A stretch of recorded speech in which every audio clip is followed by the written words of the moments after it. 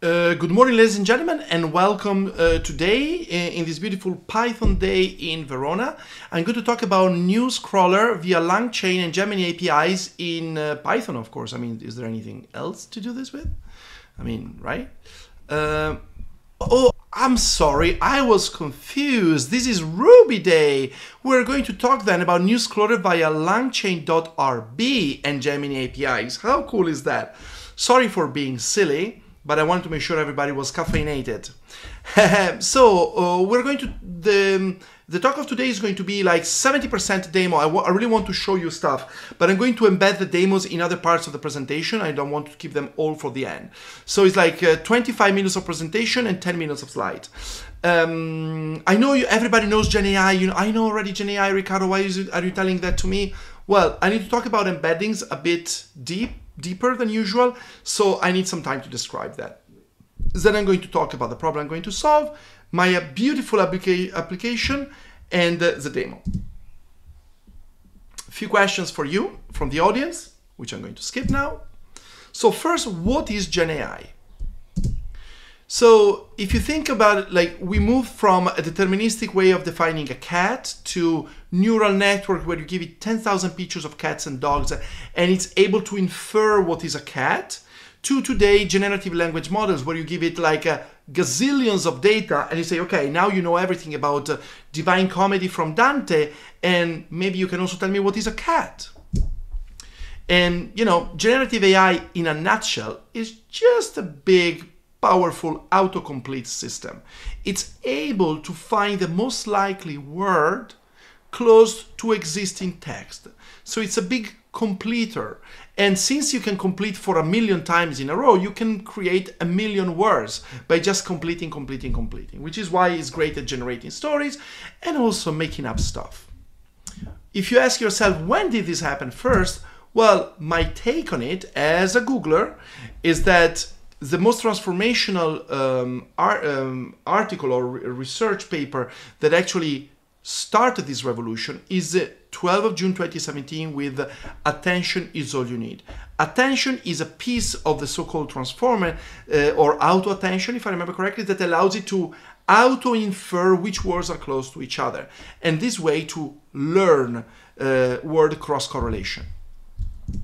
And if you think about it, Google has a huge history of research and innovation in the AI space. Think from the TensorFlow release to Transformer to BERT, AlphaFold, AlphaGo, and then we had BERT, Palm, Bard, and finally Gemini in a crescendo of capabilities, right? Gemini, if you remember, was the first LLM to be natively multimodal, so it was able to read an image. I actually use it for my scuba diving stuff. I say, tell me if there's a shark in there.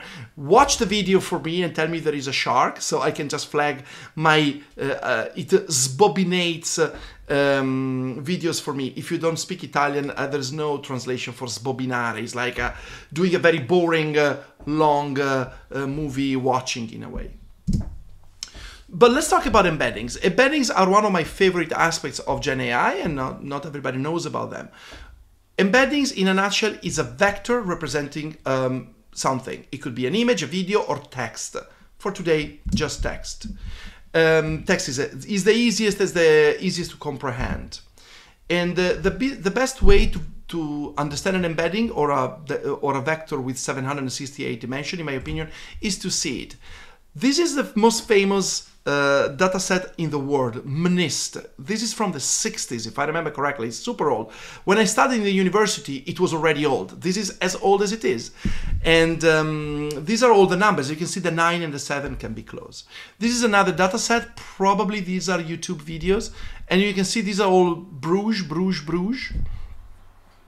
Chinese or Japanese word for Bruges, or maybe it was Korean. And here we're looking at a different keyword, which I think is stratosphere, you see. So all articles or things about the stratosphere are close to each other. I know what you're thinking, Riccardo, you're cheating. This is just a keyword matching. Not really. This is a vector representative of that. Okay, and maybe stratosphere is the most important word of the title, but it's not only that. Apologies, let me move on. So again, string, embedding model, numbers. Are you clear with it? Global warming, embedding. As simple as that. So this is my demo number 1, which is instantiate a Langchain LLM with Gemini, for example, calculate the embedding, big numbers, calculate the closest numbers, the closest article, sorry, and bingo, you get the article ID, article title, and this number here, which is the distance. This is super interesting, so I'm going to show you in a second. So, how did I do this? Let's get our hands dirty with Ruby stuff. So, I use Postgres as a database. You can choose from a number of native native vector database, but I prefer to use a generic database and to also do vectors, which is and I know how to instantiate Postgres in Google Cloud, so I mean, for me it's a no-brainer. If you install the Gem neighbor, you will have a very simple migration, which is actually idiotic simple, enable extension vector, which calls this create extension if not exists, which enables vector on Postgres. Now, so Postgres, PG Vector is this add-on to Postgres that allows to do similarity searches, because again, I don't think with SQL it's easy to do select asterisk from table where these 768 fields are similar to these other 68 fields. You can say where the third number equals the third number of the other vector, of the other article, but you see similarity is more complex, and if you can think about it, 10,000 articles, similarity between 10,000 articles makes it the square, so it's 100 million distances that you want to compute. So you better be efficient or you're going to spend hours just to do a single query, right? For the model, I use the test embedding Gecko multilingual, so it's able to translate Italian and English, well, to compare Italian and English similarly, so I can say sport in Italian and sport in English. I know you're thinking, oh, but sport is the same word. Yes, it is, but la pagella del campionato is Italian. And the embedding for la pagella del campionato should be something sport, even though the word sport doesn't happen there. You didn't see that coming, right? The Gem neighbor also injects this beautiful neighbor distance, which I really, really, really love. So let me show you, because you don't believe me. I know you say, like, Riccardo, you're cheating, you're cheating. So article last, similaria. So this is the first article, ID, title, summary, content, author, links, publish, blah, blah, blah, blah, blah. And this should also have a neighbor distance, and it does. So dot neighbor distance. This field doesn't exist if I say article.first.neighbor distance. Say, what the hell are you talking about? You see, no method error. But well, it's outputting the article anyway. I cannot do anything about that. So the neighbor distance output is injected the Rails way, like the Ruby way. It's injected into the active record by this gem after you do the query, which I really love. So you can actually see it online. Demo 1 embedding. I just take a random article and you say Ilaria Salis in Budapest, and you can see a lot of stuff about Ilaria Salis. Mattarella dal carcere, Ilaria Salis, Mattarella. And this is all about Ilaria Salis. So let me see another article.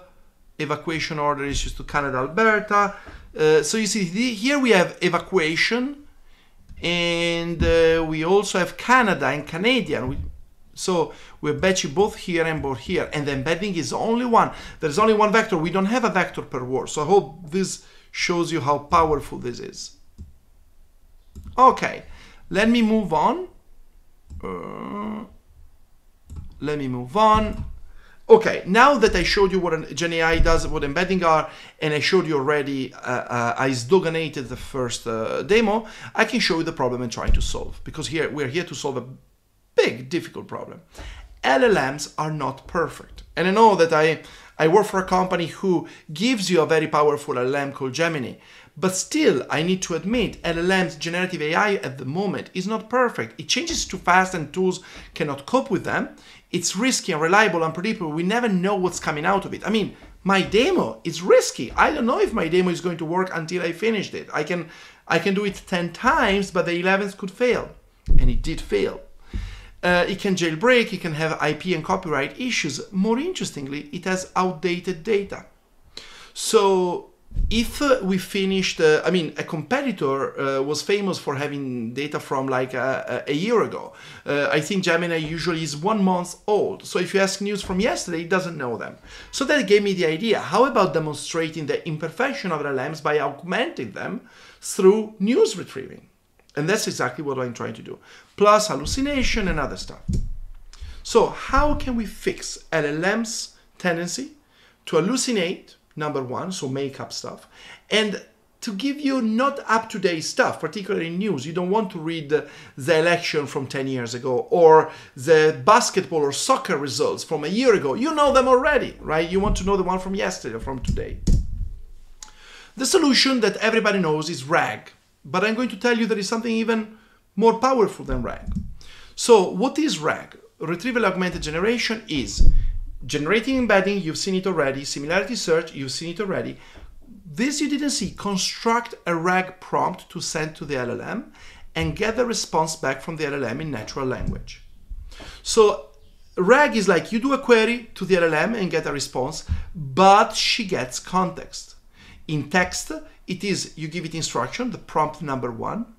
You give it context, a dump of the closest article to global warming or to Ilaria Salis or whatever you want, and then questions. In my case, actually, the question doesn't exist. I skip this part. It's all in the instruction. It's just like summarize it for me. But of course, you could do multiple questions on the same context. You could stop it here and then ask a train of questions. That's something that makes a lot of sense. So my solution, let me write down something here. Right. Okay, so my solution in more detail. Let's talk about Ruby on Rails now, right? So I created 2 applications. A Ruby crawler that just fits my database, is the responsible for my database having 10,000 articles. Okay? And each article has its own embedding, so we have a big pool to choose from. That's done. Its job is done, and most of the articles were parsed like a month ago. Apologies, you know, it's very CPU intensive. I don't do it a lot. Web app. This is what we're going to talk about today. It's a Rails 7, Ruby 3, Postgres, Dockerized application. It has actually a very cool feature, which is cloud build. So let me show it to you. The demo, this is my second demo, so demo 2 and demo 2, and I push it. Now, this is the simplest change ever. I just changed the version to demo 2, and this should trigger a build. And if you see my application in the cloud, Gemini News Dev, it's version 0.358 demo. This is my previous version. So in a few minutes, you should see this build will start. As you can see, it already started for 13 seconds.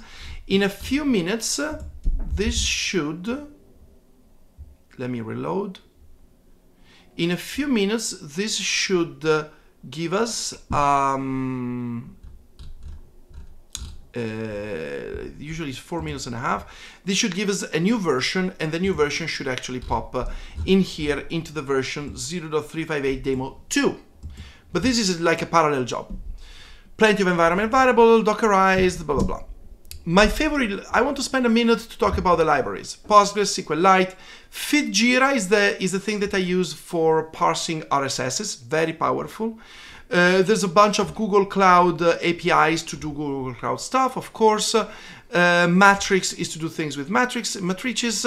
Neighbor is the add-on that I told you about to do similarity search. Charkic and GroupDate go well together to create graphs. Let me show you some graphs that I created with Charkics. Okay, article by tag, article by type, closest article, article by day. As you can see, they were all from March. Okay, then I have delayed job because I'm too lazy to do it right with Mongo. Google. Gemini AI is a Ruby gem created by my friend Guilherme from Brazil. He created a gem to interface with Gemini, and it's beautiful, so I use it every day. And Langchain.RB. This requires some more time, so I'm going to show you in a second. Wait, but isn't Langchain a Python thing? I think I made the joke already, right?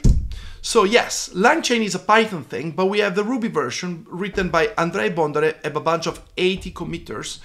And it is a gem that creates a number of entities, LLMs, tools, and other stuff that allows you can seamlessly create an LLM from Anthropic, from Gemini, Mistral, OpenAI, Ollama, etc. by just changing the constructor and give it, of course, the right API key.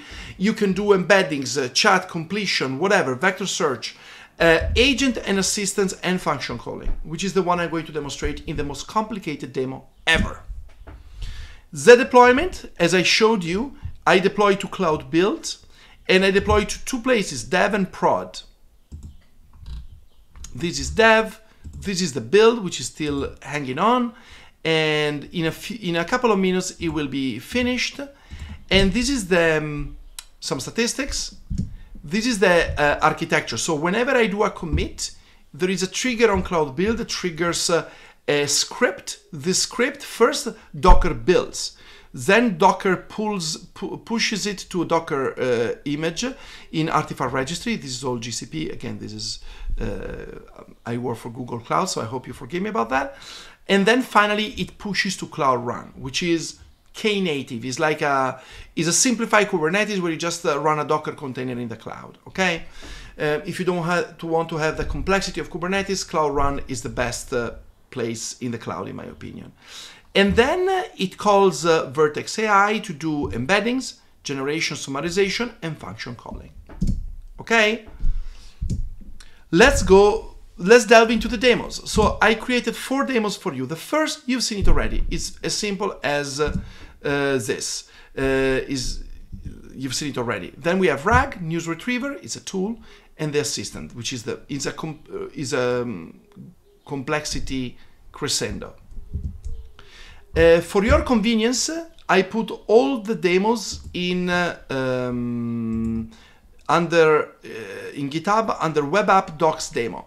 So there is one demo that you can just paste to the command line. So you can do something like Rails C, and you can just say, oh, give me the last article and calculate the embedding. Bingo, I have the article now. Now find the similar article and now write them nicely to me. Bingo. You can actually do it even better. No, that's done. Okay. So this is as simple as it gets. Let me do a control minus. Oh, dov'è il meno? Okay, control minus. Okay. Because you don't need to see them. Okay, this seems like perfect. Okay. This was the demo number 1, very, very simple, and it probably comes better in the UI. Let's get to the demo number 2. The demo number 2 is more complicated. It starts exactly like this. So retrieve, RAG is in 3 parts, retrieve, augmented generation. Retrieve, global warming, embed, close this article, and give me a map. Let's do this.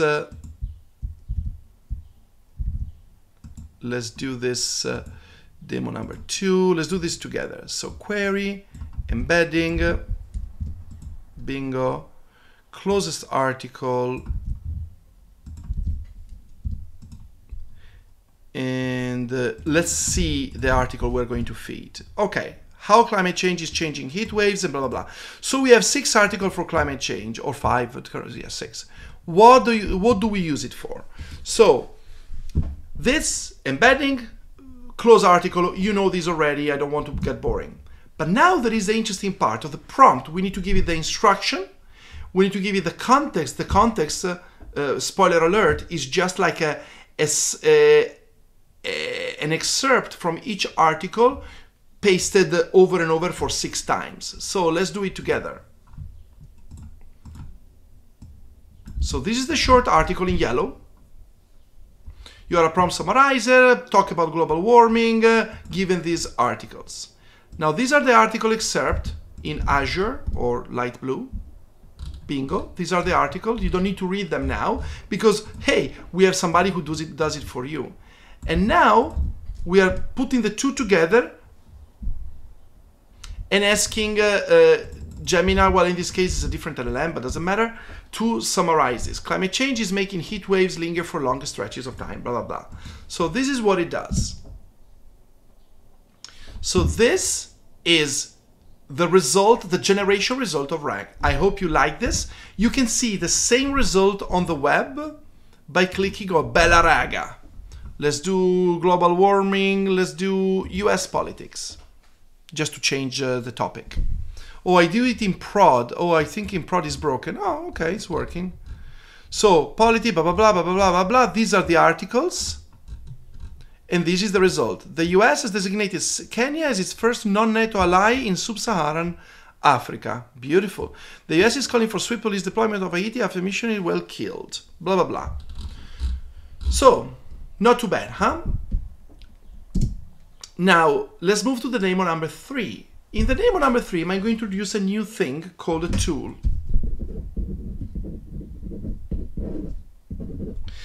This is very important because it's in preparation of the demo number 4, which is going to blow your mind, hopefully. Okay, so in the demo number 3, I'm going to show you a tool created by Andrei, and it's part of the official Langchain tool. So if you go here, let me kill some windows, not here. Let me search here. Bingo. So this is part of Langchain Gem. You see Langchain, LLB, Langchain, tools. You have multiple tools: calculator, database, file system, Google search, and NewsRetriever. Spoiler alert, Andrei created this for me. So thanks, Andrei. So the NewsRetriever has a JSON and a Ruby. Every one of these has a JSON and a Ruby. The Ruby contains the implementation. The JSON contains the OpenAPI specification. The OpenAPI specification is just a standard way to say, hey, this function has an integer as an input, a string as an output, and the string has this meaning, and the integer has this meaning, and blah, blah, blah. Let me show you, because this is the real, I know what you think. You think like, I don't care about the JSON. What Gemini cares about is actually the Ruby code. And I say, nope, that's what I thought. No, that's wrong. Gemini will never read this code. Gemini will just read the JSON and will just infer and program itself to use this tool based on the description that you give here. So be very precise and try to, I did a lot of feedback loop in the tool that I created into changing the description myself. So you need to do a great work of prompting that description. Why? Because when you give a number of tools to Gemini in the next demo and say, Gemini, figure out what to use, he will use that information that is in the JSON, not the information which is in the Ruby. That for me was surprising. Okay, so demo number 3. The best way to see the demo number 3 is just on the UI. This is so simple. So demo number 3 is NewsRetriever, get everything about Vinitaly. Boom, spits a JSON. Boom, I parse a JSON, and this is the JSON that comes out. You think, oh, Riccardo, you're cheating. Anybody gives me a new, let's put Bologna. Poof, poof, search about Bologna, boom, boom, boom. Articles about Bologna. Did you know that Eric Schmidt donated 1 million to the Garisenda? Super cool. And if you don't want Bologna, you can put Canicattì. Or, haha, there is nothing about Canicattì. Weird. Let's say my Ferrara, my origin city. Okay. Wow, we have something about Ferrara. Amazing. So there you go. I don't want to show you, like, this is as simple as it is. Instantiate the tool, get everything. There is nothing special about this tool, to be fair. You guys can code something much more complicated than this. Why this is important is because this sets the ground for me to go to the demo number 3, the demo number 4, which uses this plus another tool. So the demo number 4 uses wait a second, fix page 55. Okay, the demo number 4 I'm going to introduce you an assistant, and this demo can only be done in console, because as you will see, it's very live and it can fail, it can work well. Pray for me that it will work well. So first thing, we instantiate the LLM, and then we use we ask what model are we using? Oh, Gemini 1.5. That's powerful. Now we instantiate the assistant, and this is the hardest part. The assistant, what is the assistant? Is an object that contains an LLM, which is the brain, thread, which is the dump of the chat, so the history of the chat is dumped into this thread, the instruction, which is the prompt with which you program this assistant or this agent to do stuff. You could run it once an hour to do some cron jobs, and this is the instruction to do these cron jobs. And finally, you have an array of tools. What is a tool? As you've seen before, it's Ruby code and JSON that represent an array of functionalities within a certain speciality. So the NewsRetriever, as you remember, is able to retrieve news from the internet. And the article tool is something entirely new. Let's take a look at the article tool. So the article tool is a new tool with 3 functions, able to save an article on active record, deliver an article from active record, and return a mysterious Carlessian URL. What the hell is that? I don't know. I would like to show you, but then I will break my my surprise. Notice that the build is finished, so now this should be demo 2 and not demo 1. Bingo. So 358 demo 2. So we closed an old thread. Okay, let's go back to the assistant. So I don't want to write assistant.say many times. So first I will call the assistant, I will call the API in the verbose way. Latest 5 news from Italy. So this will call the API, and now the assistant needs to decide which tool to use to execute this. Let's see what just happened. Assistant.history. I colorized it. So let me do Command plus. Sorry, again. So Riccardo, I colorized it for your convenience. So usually the chat with assistant is always user model, user model, user model. The user talks, and the model can either talk back to me or it can call functions. So here it is, me say latest news for Italy. He is understanding he needs to call the NewsRetriever for the get top headlines function with arguments Italia and page size 5. It was easy to parse this, but again, he did it automatically. And if you don't believe me, and these are the 5 articles that he got in JSON. But let's say they say like, nah, give me the next 5. So now, hopefully, he's smart enough to say, I want page 2, because it retrieved the 34 articles. As you see, these are 34 articles from Italy. So this gives you the second 5. And as you can see here, if I call the history again, it calls page 5, page 2. You see this page 2, he understands that it gets a second pagination of size 5. So instead of 1, 2, 3, 4, 5, you get 6, 7, 8, 9, 10. Awesome. Now, oh, I want to know everything about Ferragnez. So, which is a famous couple who just split up. Tell me all you know. Tell me all you know from parsed article Ferragnez.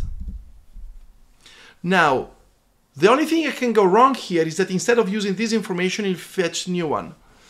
I cannot process external website, a specific data. I can. Okay. So I say, okay, fair enough. Please save the Ferragnez article. Hopefully, he will be smart enough to. Okay. Okay. This is a failure. So show me the latest 5 articles again, please. So I'm re-asking this. This didn't go in the direction where I wanted to go. And say next 5. Apologies, this is a mistake. It's a clear mistake. Probably I should have prompted it better. Okay. Cool.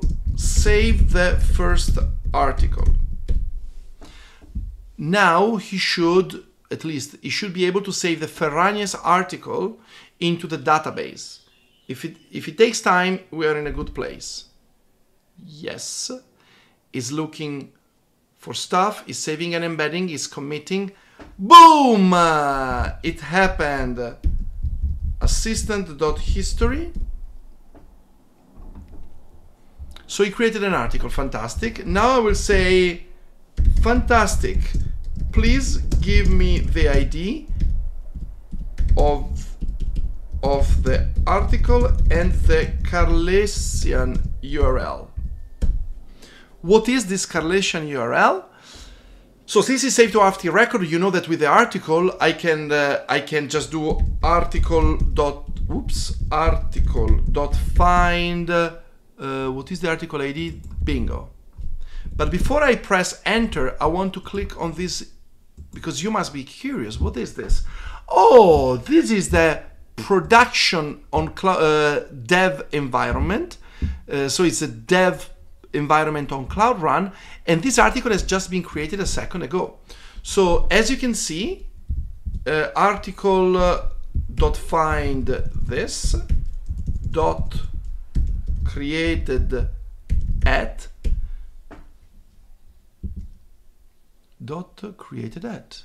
oops, sorry. So it was created on Saturday 23rd at 10:43:58. Now is 12:45, but yes, there are 2 hours of difference from UTC and Switzerland, so that's correct. Fantastic. So this is the article we just created a second ago. And this is the original news on our RSS provided. Yes, bingo.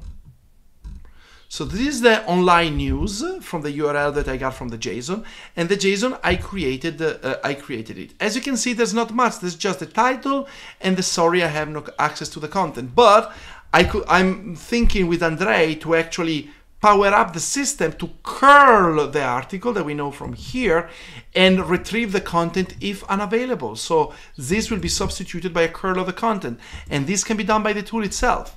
So that was the end of it. Would you like a second demo? No, I think we're good. So this is the end of it. That's all from my side. My name is Riccardo. Reach out to me on Twitter or send me an email. And thank you very much. I'm going to close the recording now.